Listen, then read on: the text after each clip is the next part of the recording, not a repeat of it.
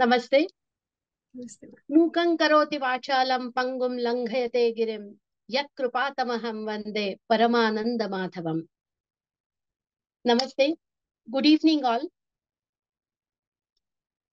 At the outset, I would like to thank the organizers and especially Ms. Samhita for giving me this opportunity to connect with you all on this platform. Thank you so much.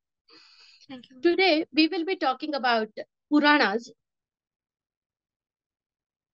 Epics and Puranas are integral part of Indian ethos. And that is the reason every layman is interested in knowing about these things.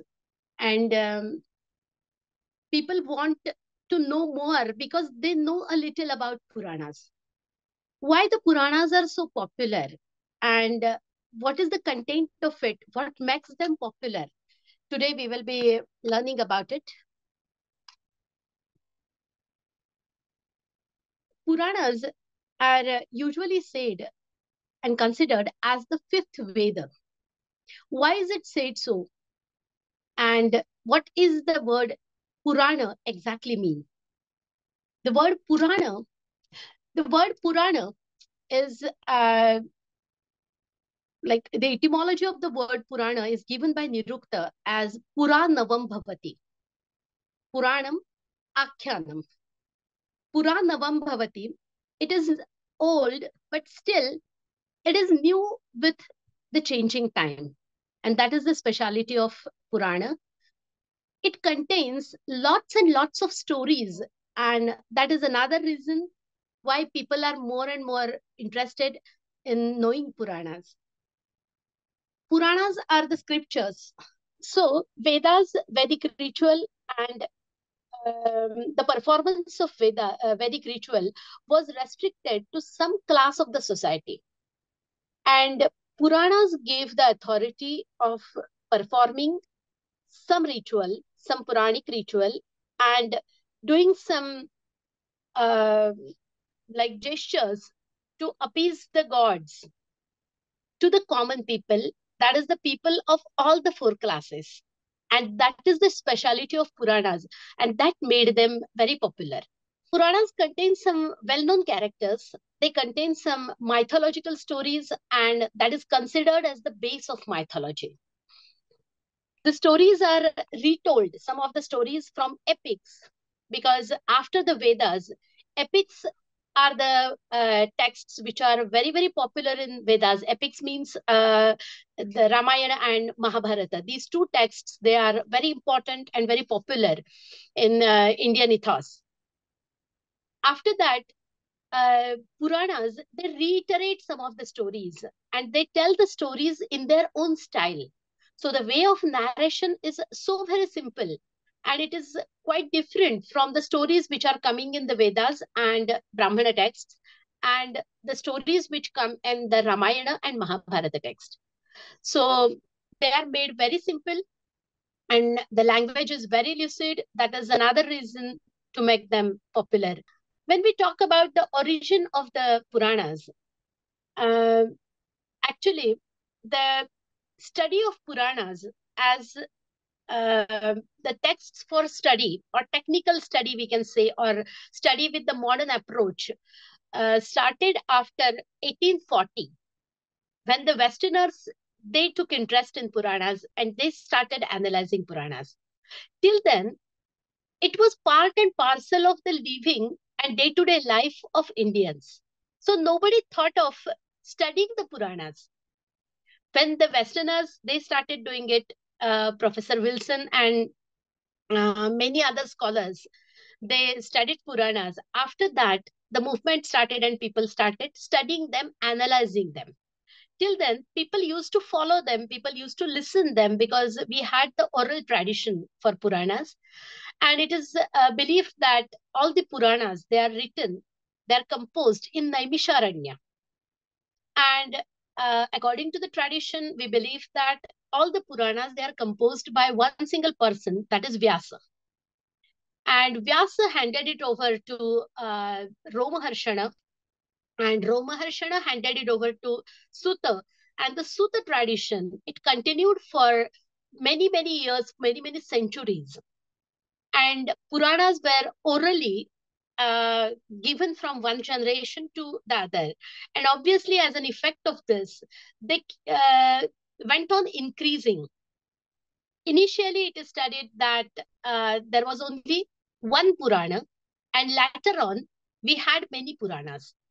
At present, how many Puranas do we have? We have 18 Mahapuranas. Then we have 18 Upapuranas. And along with this, we have 54 texts claiming that they belong to this genre of literature, that is Puranas. This is such a voluminous work. If we look at the volume of it, Professor Hazra, who has studied the Puranas in detail, he has given the estimate that how big this volume of Puranas is. And he claims that um, about Mahabharata, we all know that it contains more than 1 lakh verses. And these Puranas, they are more than 40 times or more than that. I think they contain, no, not 4 times, it's much more than that. It contains 20 lakh verses, it seems. So it is such a voluminous work. And how did it come to us? It is really very interesting to know. It is really very interesting to know the connection of Puranas with the Vedas. It is believed that Puranas are connected with Vedas. They are considered as fifth Veda. And the story goes like this, that the 5 Vedas, they are given to Paila, Vaishampayana, Jaimini, Sumantu, and Romaharshana. So whatever came to Romaharshana was Purana, and whatever came to Paila, Vaishampayana, Jaimini, and Sumantu were Rigveda, Yajurveda, Samaveda, and Atharva Veda. So as we have seen that Purana came to Romaharshana from Vyasa, and after that, Romaharshana had 6 disciples. So Sumati, Agnivarshas, Mitrayu, Shamshapayan, Akrutavarna, and Savarni. So they handed over the tradition of narrating the Puranas to Sutas, and there started the Sutta tradition. How Purana is related to Veda, and one very famous saying we have, that Itihasa Puranabhyam Vedam Samupabruhayet. If somebody wants to know Vedas or wants to know more about Vedas, what he should do is he should study the Puranas, because that is the supporting literature. That is the very literature which goes in line with the Vedas. Whatever philosophy Vedas have stated, it is continued and it is made simple for the common man in Puranas. There is one more very famous saying: if a person considers that he has studied the Vedas and now he knows everything, for him, the text says that Yo Vidya Chaturo Vedan, the person who has studied all the 4 Vedas, Sangopanishadod Vijaha, even the Vedangas he has studied, or ancillary literature of Vedas, and even the Upanishads. But if he has not studied the Puranas, Nachet Puranam Samvidyat, Naiva Sasyad Vichakshana, he cannot be considered as a wise person if he has not studied the Puranas. These are the 5 lakshanas. These are the 5 things which define Puranas. How you can define Purana? What is Purana? And Sargascha, Pratisargascha, Vausho Manvantaranicha, Vaushanucharitam Chaiva, Purananam, Panchalakshanam. These are the 5 things which make it Purana. You can check all the Puranas on these parameters. These are the 5 parameters. And this definition of Puranas has come in the Amarakosha. So Sarga, that is the primary creation, the creation of the cosmos, the stories of creation, they come in Puranas. Then Pratisarga, the destruction, renovation of the worlds. It comes in Puranas. Then Vansha, that is genealogy of gods. Manvantara, regime of Manu. And Vanshanucharitam, that is the history of the kings and the princess and the solar and the lunar race. Everything comes in Puranas. The Westerners, when they introduced this idea of Ur-Purana, that certainly was introduced on the study the Westerners have done about based on the textual criticism, the way they have studied the Greek and Latin texts. They use some theories about textual criticism, and using those theories, they stated that there must be only one Purana, which can be called Ur-Purana, and later on, it might have got divided into different Puranas, or we can not divide it actually. We can say that lots of other versions, they might have come in afterwards.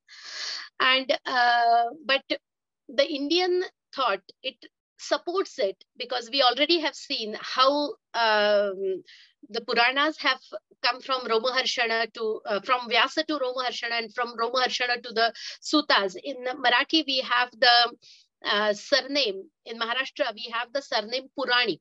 It is not just the surname, but it is a tradition.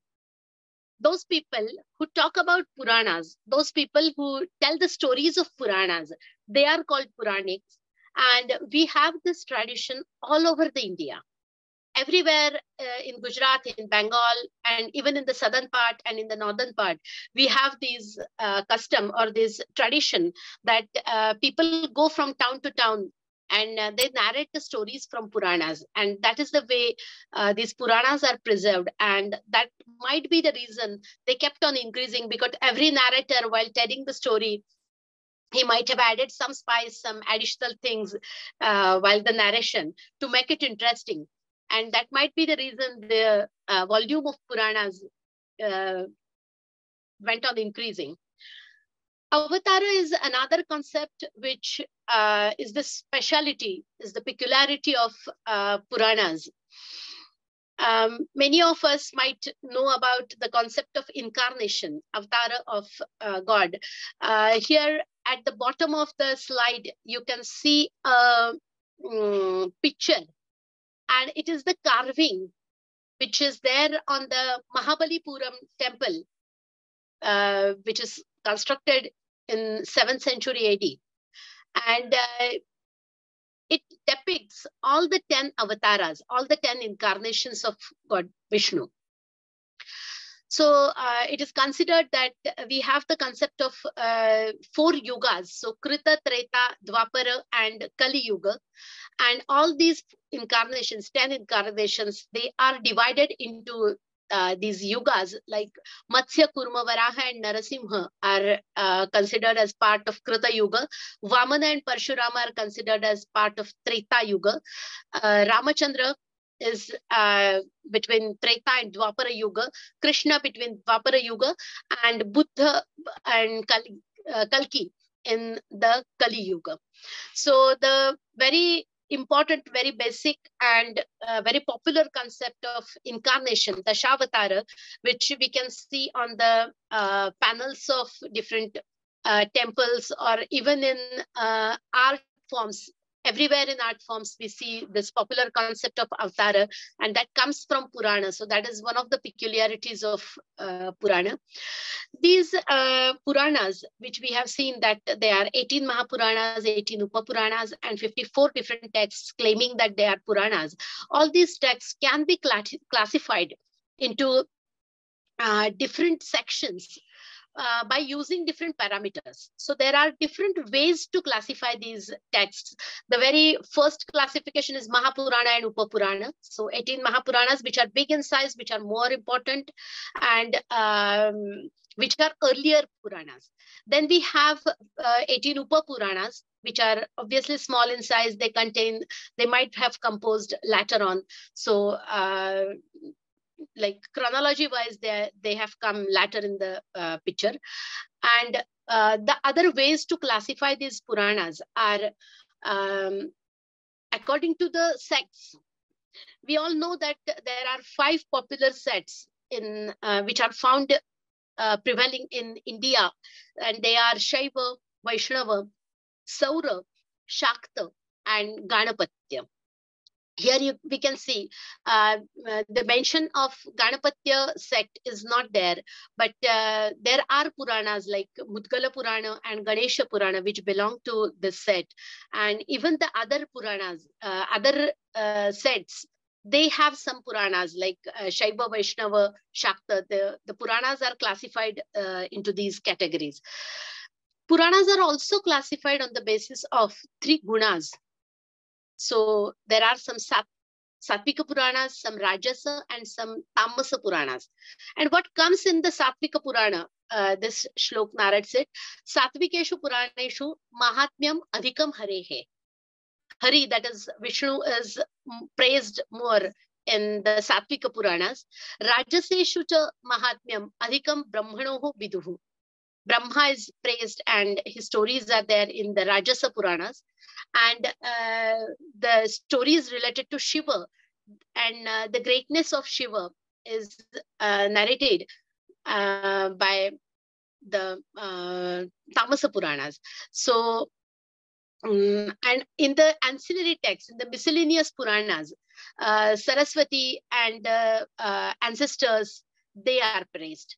So their importance is endorsed by these Puranas. Here we can see that what all we get from the Sattvika Puranas, what we get from the Rajasa Puranas, and what we get from the Tamasa Puranas, that is very clearly stated by the scriptures. Sattvika Puranas, as we have seen, Hari is praised. Mukti is narrated as the main thing a person should achieve. Rajasa Puranas talk about Swarga. What a person should achieve in life is Swarga. And Tamasa Puranas, they talk about Nirvana. So which gods are praised in which Puranas? This classification is very clear. And which Puranas fall under which category? That again is clear with this table. Vishnu Puran, Bhagavata Puran, Narada Puran, Garuda Puran, Padma Puran, and Varaha Puran, they belong to the Sattvika branch. Then Brahmanda Puran, Brahmavaivarta Puran, Markandeya Puran, Bhavishya Puran, Vamana Puran, and Brahma Puran, they belong to the Rajasa.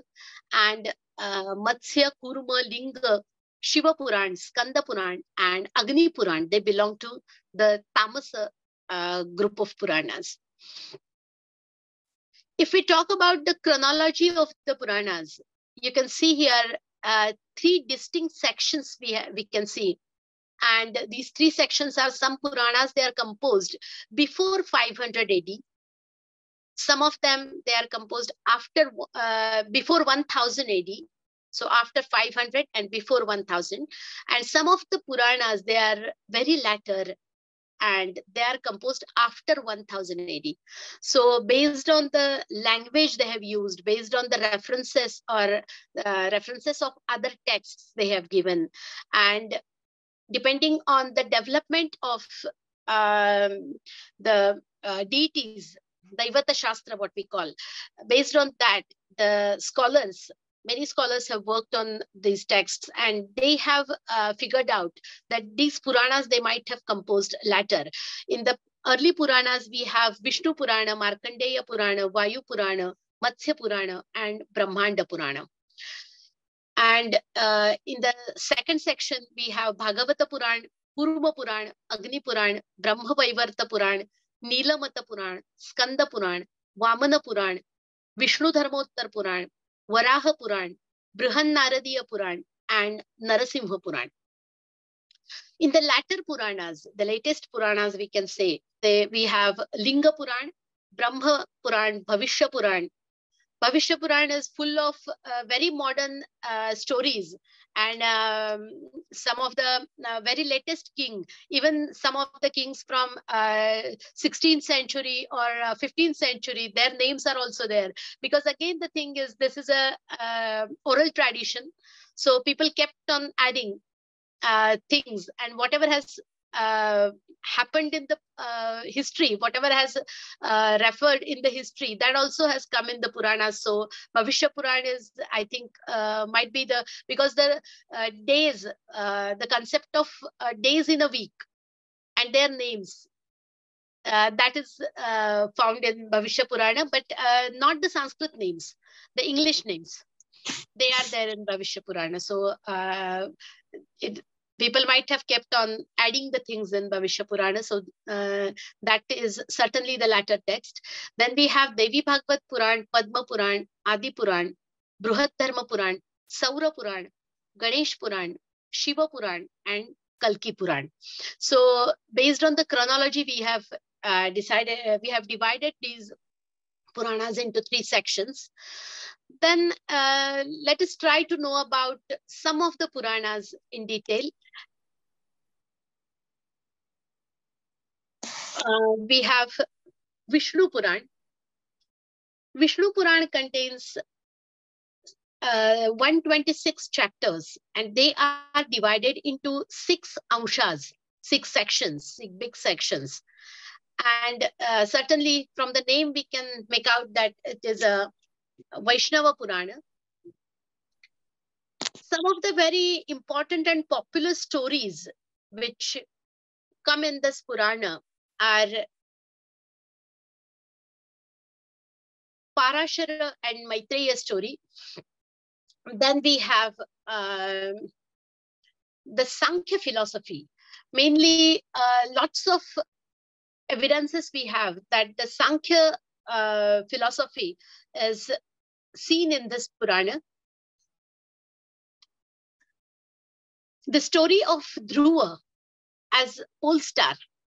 Everyone knows the story of Dhruva, how he got the what we call Adhara Padam. He got a place where no one can move him, no one can remove him from that place or displace him from that place. Such a place he got. And that story, which is very popular, that story of Dhruva comes here. Then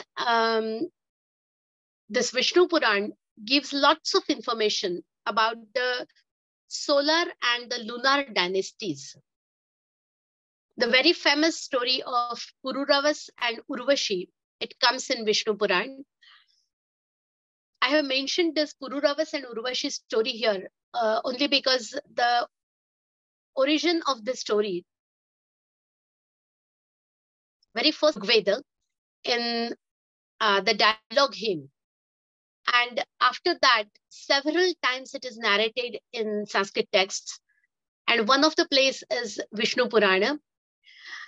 Later on, one very famous drama, which is a famous literary piece that is composed on this story of Pururava and Urvashi, which is Vikrama Urvashiyam.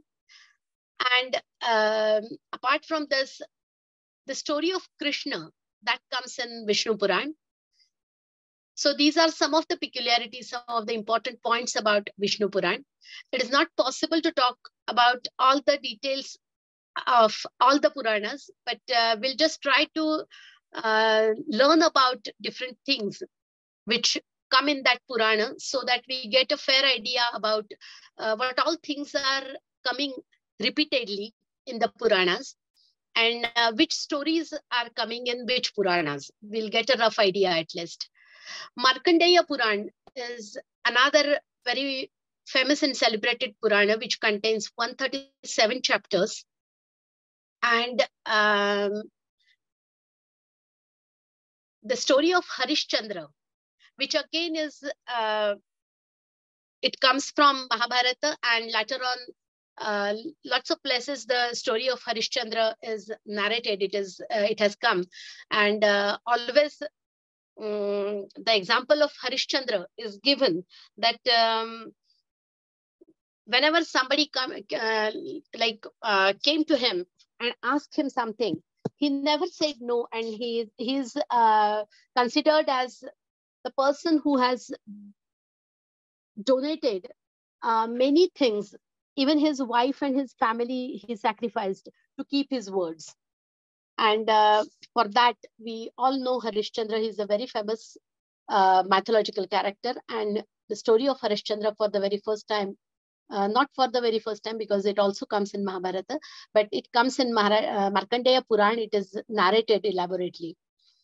Lots of such Mahabharata stories, they come in Markandeya Puran. The concepts like karma, rebirth, samsara, and description of hell. If a person doesn't behave nicely, or he makes mistakes, he commits sins, he goes to hell. That is a very famous concept. And what all sufferings a person gets in hell, they are described in Markandeya Purana. The concept of Shraddha, that again comes in Markandeya Purana. We can see the movement of bhakti, which started with the southern Alvar tradition, that gets reflected in the Puranas. So many of the Puranas, they elaborately give the examples of the devotees, and even about the deities, how the deities were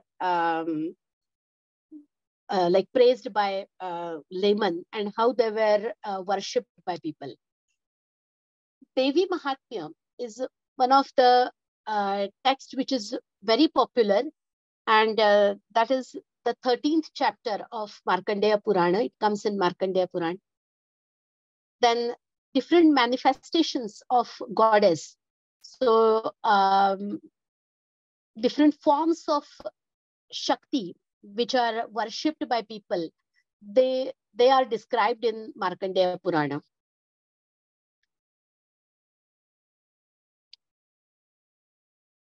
Lots of stories about goddesses, they come in this Purana. How the Shakti killed Madhu and Kaitabha, then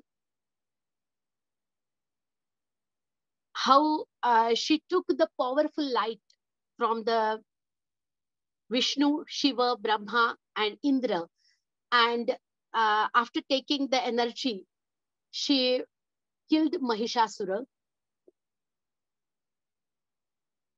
And in the form of Parvati, Parvati, when she took the black color, she turned black and became Kalika, how she killed Chanda, Munda, Shumbha, and Nishumbha.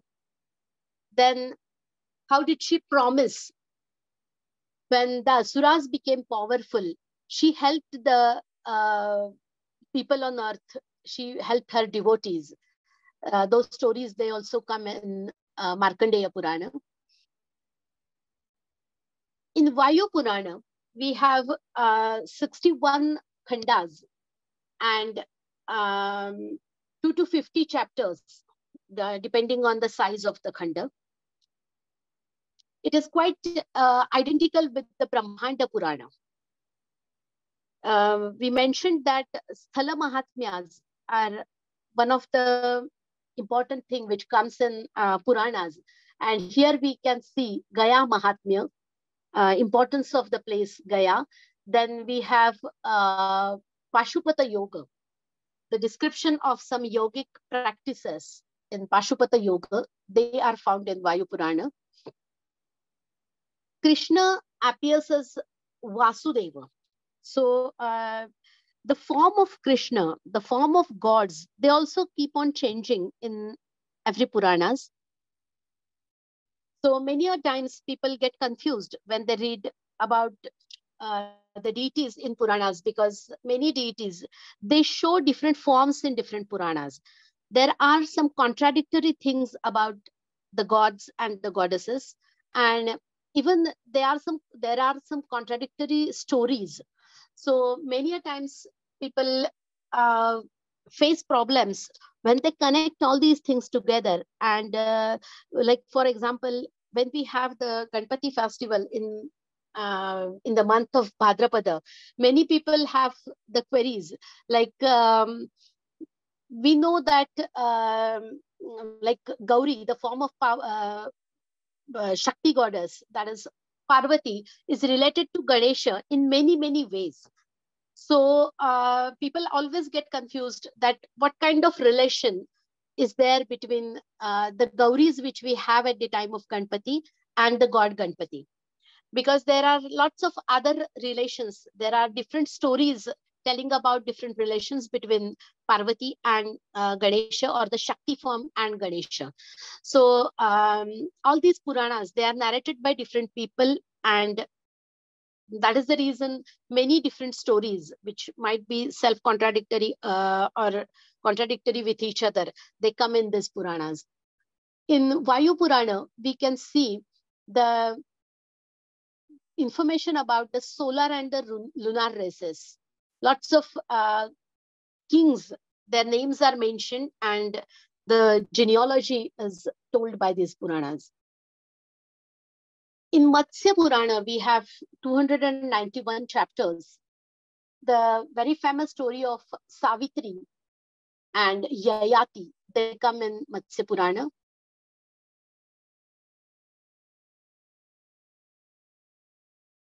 Some concepts which later on became the part of Dharma Sutra or Dharma Shastra, like the ritual which is to be performed by a householder, that is Shraddha, or Dana or Prayashchitta. These things, they are discussed a lot in Matsya Purana. And whatever smartha practices were there, which were carried out by the people of all the four classes or people of all three classes, they are described in Matsya Purana. And the very interesting concept of Yuga Dharma, that the form of religion goes on changing in every yuga. According to the yuga, the form changes and it becomes more and more simple for the common people. So whatever people used to follow in Krita Yuga, it need not be followed in the same way in the Treta Yuga or in the Dwapara Yuga or in the Kali Yuga. So this concept of changing the form of religion, changing the ritualistic practices, it comes as Yuga Dharma in the Matsya Purana. And it is very nicely mentioned there that Adye Krita Yuge Dharma Chatushpada Syat. The religion had the religion was four-legged in Krita Yuga. Then in Treta Yuga, it lost its one leg and it stood on three legs. Then in Dwapara Yuga, it stood on only two legs, and in Kali Yuga, it is standing only on one leg. So whatever way of devotion you want to follow, you need not follow the practices and the rituals which are told in Krita Yuga or in Treta Yuga or in Dwapara Yuga. In Kali Yuga, you can take the concession of not following the same practices as in Krita Yuga. Then next we have the Brahmanda Purana. There are three sections, three bhagas, and 156 chapters in Brahmanda Purana. The famous story of Parashurama, that comes here. Then the dialogue between Hayagriva and Agastya, which is exactly similar to the dialogue of Hayagriva and Agastya, which comes in Vayu Puran. So my point here is many of the Puranas, they share many stories, they share many passages, many adhyayas, exactly like they are in the other Puranas. Then the stories from the Brahmanda Purana contains the part of Adhyatma Ramayanam, which again is the story of Rama, but retold or told in a different fashion. Bhagavata Puran is another one of the very famous and celebrated Purana, which is dated before 1000 AD. It is divided into 12 skandhas and 335 chapters. Shaunaka requested to Suta, and then Suta narrated the story to Parikshita, who is the son of Abhimanyu. Many yogic practices and the Bhakti cult shows its roots in Bhagavata Purana. The story of Daksha sacrifice is narrated here in Bhagavad Purana, where um, God Shiva gets insulted by the father of Sati, and he becomes angry, and the body parts of Sati, they fall on the ground. And the concept of Shakti Pitha, it is related with this Daksha sacrifice story. Various different stories, they come in Bhagavata Purana. Many stories related to Krishna, like the story of Gajendra Moksha, the story of Ajamila, the story of Hiranyakashipu and Prahlada. These stories, they come in Bhagavata Purana. One very important thing I would like to note here is Bhagavad Puran talks a lot about the life of Krishna. It describes the Rasa Leela. It also talks about Krishna, how he is related to Vaikuntha. But the story of the episode of Radha and Krishna, it is not narrated by Bhagavad Purana, and it is not there even in the story of Mahabharata, where the whole life of Krishna is like narrated, but the character of Radha is not introduced there. Then we have this Kurma Purana. In the first section, Purva Vibhaga, we have 51 chapters, and in the Uttara Vibhaga, we have 44 chapters. The combination of Vaishnavism and Shaivism is found here in Kurma Purana. The story of churning of ocean, that is found here in Kurma Purana. Lakshmi is treated as the wife of Vishnu. So some tantric practices, they are also described here in Kurma Purana. In the Sthala Mahatmyas, we see Banarasa Mahatmya, the importance of Kashi, that is found here in Kurma Purana. Agni Purana is one of the Puranas which has got a form of encyclopedia, because lots of other topics, lots of various subjects, they are dealt by Agni Purana, and it gives the summary of tantric texts. It talks about politics. It talks about Vastu Lakshana. It talks about medicine, poetics. It gives the references to the post-Vedic literature. It talks about dramaturgy. It talks about lexicography. Some of the lexicons, they are incorporated in Agni Purana as like some of the adhyayas. So it talks about Chitra Sutra. It talks about drawings and paintings. So variety of subjects are dealt by Agni Purana. There is one more point, that Agni Purana shows resemblance with the Vishnu Dharmottara Purana.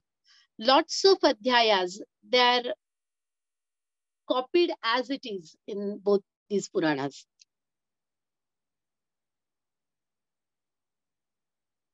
We can go on and on because there are lots of Puranas, but we'll just talk about some important aspects of these Puranas. Now we have this Brahma Vaivarta Purana,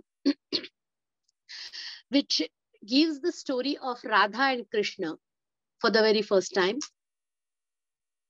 and how the devotion to Hari, how the bhakti of Hari is important in the Kali Yuga. That is talked about. Lots of seduction stories, they come in Brahma Vaivarta Purana, like the story of Indra and Ahilya, Tara and Chandra. Then we have this Nilamata Purana, which again talks about a Naga king. Skanda Purana is again one of the very special and such a Puran that it contains lots of stories. It is voluminous and lots of popular stories are found there. Like in Revakhanda, we have Revakhanda of Skanda Purana, we have the story of Satyanarayana, which is one of the famous pujas, which is performed by people in Kali Yuga. So the story of it comes in Skanda Purana. Then we have Vamana Purana, where again the story of Daksha sacrifice that is narrated here. Then Devi's Mahishasura battle, that is again narrated here. So many of the stories, they are repeated by the Puranas. And many a times they are narrated in a different fashion, or some of the times these stories, they are retold as it is. So whatever stanzas are used by the earlier Purana, they are taken as they are. We also have this Varaha Purana, which has got 215 adhyayas divided into two sections, Purva and Uttara Bhaga. Vishnu takes the form of boar and he holds the earth on his teeth. That is the main concept of this Varaha Purana. So looking at the time, I think we should stop. I'll just keep some of the Puranas and I'll jump to the conclusions. We also have this Bhavishya Puran, then Devi Bhagavat Puran, and Padma Puran. Apart from these Puranas, Adi Puran also we have. Apart from these Puranas, there are some Jain Puranas also. Like there is Adi Puran in Jain tradition, and we also have Padma Purana, which is composed by Ravishena in the Jain tradition. We also have Saura Puran, Shiva Puran, Ganesh Puran, and one more Puran, that is Garuda Puran. People know a lot about this Garuda Puran because the concept of hell and what happens when a person dies, it's elaborately described and narrated by Garuda Purana. And that is the reason when somebody dies in the family, in those 10 days, this Garuda Purana is like narrated. These are some of the general observations I have. That is, Puranas contain something about everything, and that is the reason to make them popular. Some philosophical concepts like Sankhya, Yoga, these are there in Puranas. They contain many things, variety of topics are dealt with by Puranas. Lots of gods and goddesses, they are different from the Vedic gods and goddesses because they show the combination of human and animal body parts. So the gods like Hayagriva, Narasimha, Ganesha, they are the amalgamation, they are the fusion of the body parts of some animal and human being.